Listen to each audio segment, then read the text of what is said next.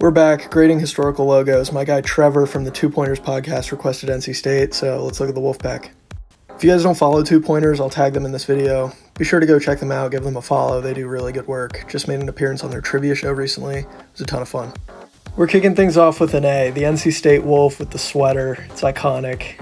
It's a good logo. The next two are basically the same. I actually think NC State's letter design is fairly unique relative to other schools, so I'm going to give it B, B-. And I usually don't do this, but I'm going to go through their alternate logos. They actually have a good amount of them that I like, so we'll start from the top row and work our way over. All right, the top row going across is B, B+, F, F, D+. Next row is C, C+, A+, C+, B. Then we have A-, B, B, B+, B. And the last row is C, B+, A-, C, C-. Hit that plus for more and comment which school I should do next.